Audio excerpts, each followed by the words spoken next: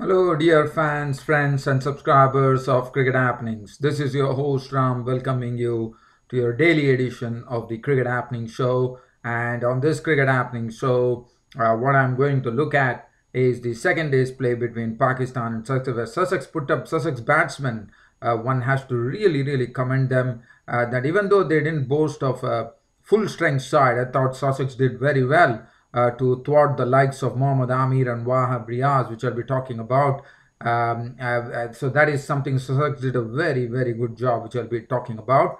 And also in the Caribbean Premier League today, Guyana Amazon Warriors, who are on the top of the table now in the Caribbean Premier League, are doing a fine job. Today they got a victory over the Patriots on a real spinning pitch.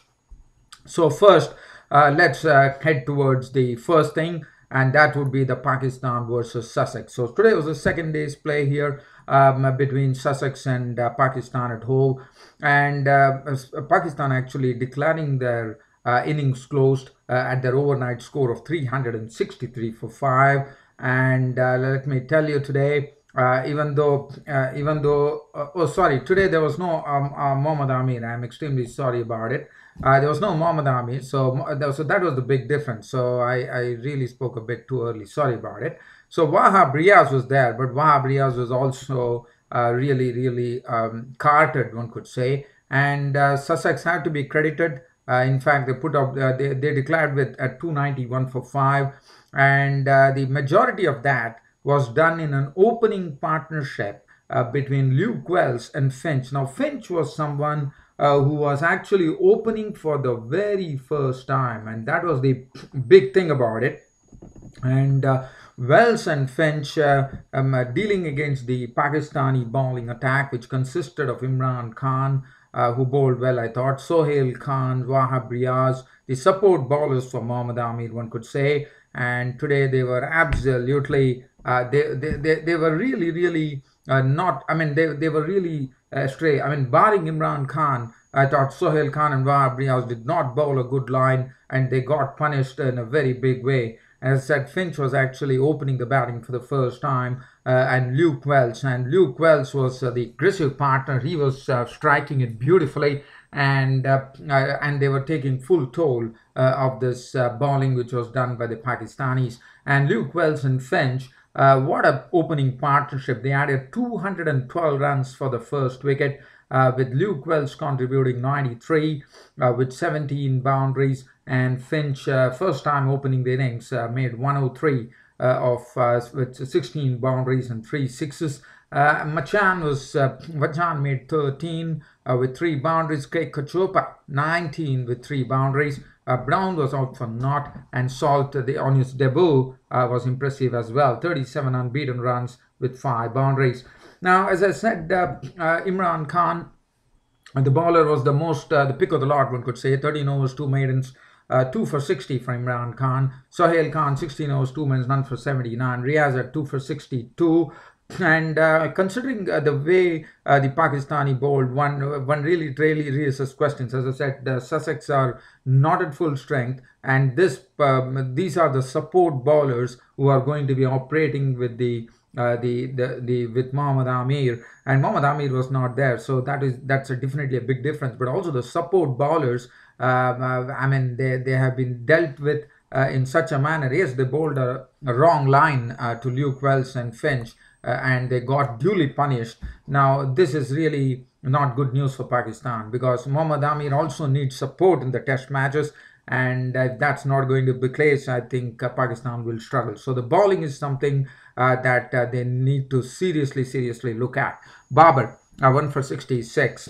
And let's have a look at what Pakistan did. So Pakistan, the openers, once again, Mohammad Hafiz continued his very poor form on this tour of England. Once again, it was Jofra Archer picked up the solitary wicket to go today, and he picked up Mohammad Hafiz for 23 with 5 boundaries. Even though Mohammad Hafiz hit some boundaries, but Hafiz definitely could not go on to a good score, and now that is not something which is encouraging for Pakistan, especially considering that the first test is just nearing on July the 14th. Shan Masood scratched his way around with 38, an unconvincing 38, one could say, with 5 boundaries. Azhar Ali was not out on 9. 71 for 1 was on the board for the Pakistanis at close of play. Yes, they definitely have the lead. So tomorrow is the final day's play coming up. They're leading by 143 runs with 9 wickets remaining, and it'll be interesting to see what happens.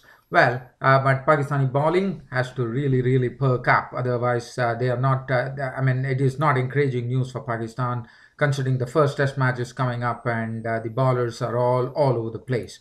Now, let's have a look at the Caribbean Premier League now. Now, looking at the Caribbean Premier League, the match that happened today, it was the Guyana Amazon Warriors taking on the Patriots. It was the Patriots who actually batted first at this Providence Stadium in Guyana, and one knew that this was a pitch which was really helping the spinners. And St. Kitts and Nevis Patriots put 108 for 8 on the board. The main scorer being Lendl Simmons, who actually I would say really took sussed up the pitch well and played well. I thought he really played the spinners very well and also held the innings for the Nevis Patriots to put up 50 of 60 balls with 2 4s and 1 6. Other than Evan Lewis, definitely, I mean, he has been so consistent in this Caribbean Premier League, as we all know. But today I have to tell you that Evan Lewis definitely struggled on this turning pitch. Even Sohail Tanvir once again bowling a superb line. 4 overs, no maiden, 1 for 19. Look at Jacobs, the off spinner. 4 overs, no maiden, 1 for 7. Splendid bowling figures.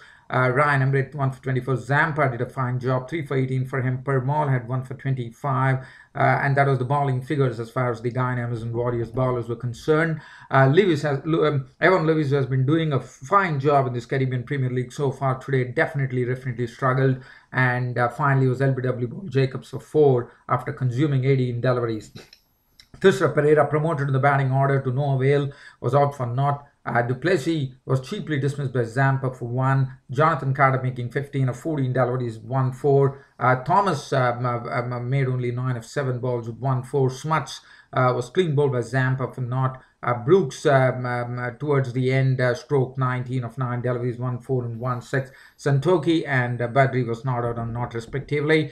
108 for 8 on this turning pitch was always going to be difficult. It was not an easy job, and we saw that when it happened. In fact, Dwayne Smith was dismissed cheaply by Smuts for 5, but Martin Guptill was the only player either side, one could say, who really didn't really bother about the turn on the pitch, and he was taking the ball on the full and really slamming it, as he actually smacked 43 of just 22 deliveries with 3 4s and 4 6s.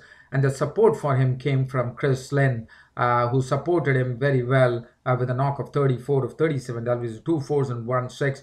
And once Guptill's wicket went, there was definitely a sort of a real not a big difference, but definitely it really would have frightened Guyana Amazon Warriors, because they lost Jason Mohammed for 4, Barnwell for naught. Bramble was bowled by Shamsi for 1, and suddenly there was a bit of a tension in the air there. But finally, it was Sohail Tanvir coolly making an unbeaten 15 deliveries with 1 4, and Jacobs not out on 2, taking them to victory, 109 for 6, and that was the victory for the Guyana Amazon Warriors. And the Guyana Amazon Warriors are the ones who are at the top of the table doing a fine job, but Patriots are really struggling in this Caribbean Premier League. They have just won 1 match, and they are really struggling. The bowling, Santoki 4 overs, none for 19, bowled well. Smuts at 2 for 40.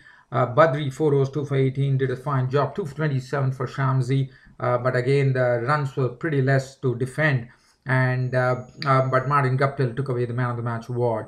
What a match we had! I mean, as I said, Guyana Amazon Warriors are the ones who are very impressive in this Caribbean Premier League. They have been doing a fine job. The batsmen and bowling have been supporting each other very well, so they complement each other very well, and they did a fine job, and so that's the victory for the Guyana Amazon Warriors.